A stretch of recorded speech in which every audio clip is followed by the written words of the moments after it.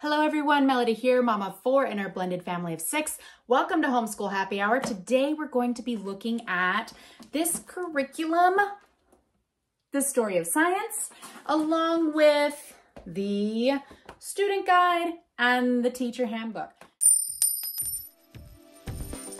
Before we go any further, make sure you hit that like button, subscribe to the channel, and check us out on Instagram at Homeschool Happy Hour.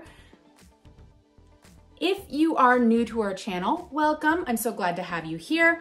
My channel is all about sharing homeschooling resources with you guys, tips and tricks. Some of the resources that I previewed for our year worked great for us. Some of them didn't. Some of them were kind of a 50-50 mix.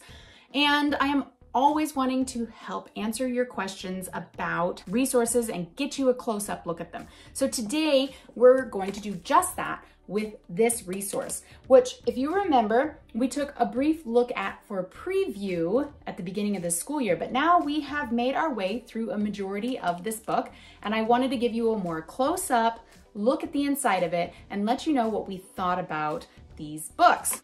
The Story of Science, Aristotle Leads the Way, is the first in a 3-book series by Joy Hakim. It is a nice hardback book. We will get a close-up look at the inside of this in just a second. It comes with the Student Quest journal and the teacher guide. Now, I was very excited about these books. I'm a really big fan of Joy Hakim's History of Us books. There is a video on those if you want more information. And when I found that she had science books as well, I was thrilled. When I found that it came with some actual student teacher materials to go along with it, I was really excited about it. Unfortunately, it did not work out for us the way I had intended it to, and so we did not continue with the teacher guide or the student guide for very far into our homeschool. We did continue with the book itself, and I will show you why. So let's take a look on the inside of each of these. Here are all 3 books. You have the textbook itself, or storybook, depending on how you want to consider it. It is a nice hardbound or hardcover book. And then we have this teeny little student guide. And last we have this teacher guide, which is quite large, spiral bound, that goes along with both of these. So let's see, eeny, meeny, miny, moe. Let's do the teacher guide first. Taking a quick look at the teacher guide, as I said, I actually did not use this for very long. I really was looking forward to using it, and so I did talk a little bit in the preview about what is in here, and I don't know that I can add a lot more to that from personal experience because we chose to discontinue using it, but I can tell you a little bit about why. At first, I liked the way it was laid out, but then I found rather quickly that the science lessons were very long, which is good. Maybe I will save it and use it more when my kids are older. I don't know. But for where we're at this point in time, the kids rapidly lost interest in what we were doing. It just simply was not holding their attention like I had hoped it would. Also, it did seem to be geared more toward classroom than I anticipated. It does allow for homeschooling. It is intended to be used for classroom or homeschool, but some of the projects they had in here, or the directed activities, were focused more on discussion with a group, and in our homeschool, there's just the 3 of us, so it wasn't a very big group, and then the children were just getting cranky about it. These are the answer sheets to the Student Quest guides, but as you can see, there's quite a few pages for your students to complete. Pretty much covers that same format all the way through. It does have some pictures in the back. I mean, I do appreciate they tried to have a little bit of pop of color, but the just blue and white gets really old really fast, and it just didn't feel like it was any more exciting than just a standard black and white. I mean, I guess maybe it is, but we weren't thrilled with the simplicity of what little illustrations that they had in here. So that's really all I'm going to tell you guys about that one. If you have a specific question about this one, I can look it up. You let me know. But like I said, we didn't stick with it for very long, so I can't give you a really thorough front to back look here. Next was the student guide. Now, I did consider using this without the teacher guide and just jumping in where they have these little pieces of information here, because they have some great potential vocabulary words, or if you're into spelling words, that kind of thing. But again, my kids were not super interested in it. They did it for a little while. As you can see, we've got some stuff written down, and I appreciated how some of these things required them to really think it through. It wasn't just your basic fill in the blank, here's your answer. It was a thought process, which is important. But that was it. Like, we got to lesson 4 in here and we were like, nope, we're not doing this anymore, because they just didn't want to. It became a fight, and I want them to enjoy science, not argue with me about it.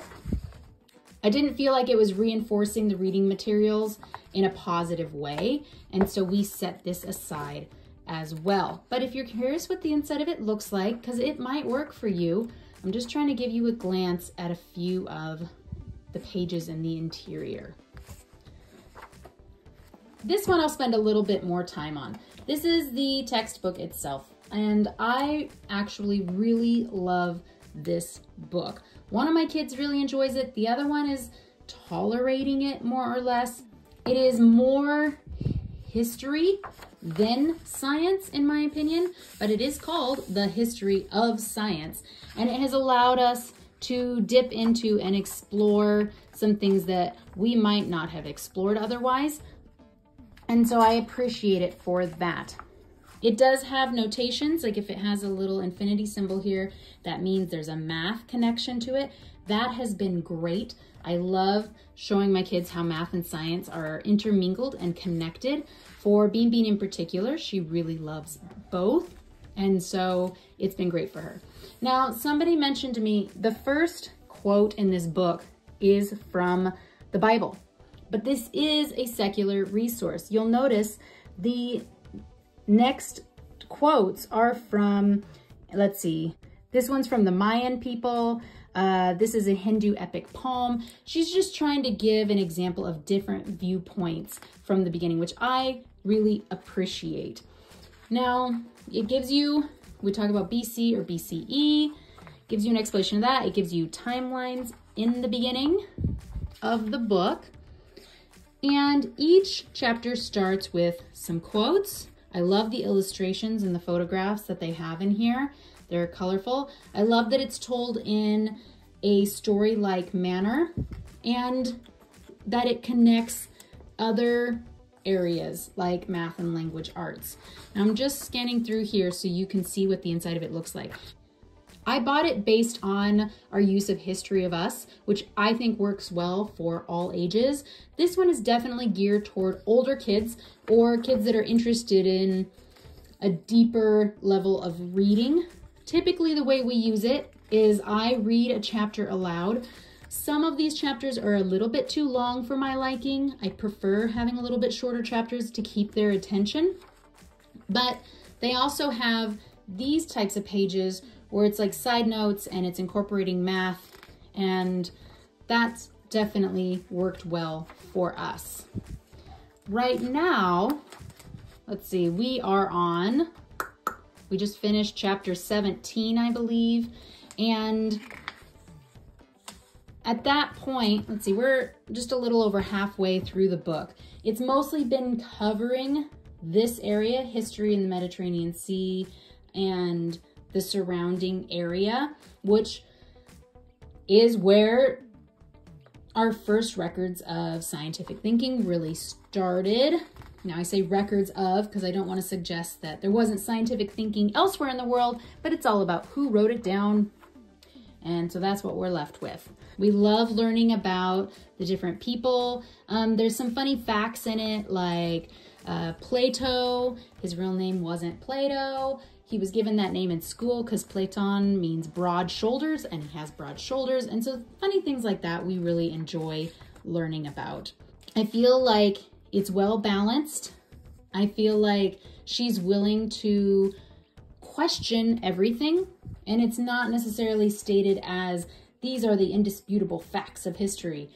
She frequently states, you know, this is what is written down, this is what these people believe, but nobody really knows 100% unless you were there, which we were not. So that is pretty much the inside of this book. I'm excited to finish this book this year and move on to the next one, which I believe is The Story of Science, Newton at the Center. Hopefully that answers any questions you had about this curriculum. If you have a question that I did not answer already, please drop a comment in the box below. Again, this curriculum is a little bit older than I had anticipated it to be. It still worked well for us with the book. But if you have much younger kids, I would maybe hold off before you start in on The Story of Science because it's older than the History of Us series. At least that's how it came across to us. It's a great science history mix, and it also has a lot of other touch points on math and literature and that kind of stuff. As always, thank you for joining me, and I will catch you next time.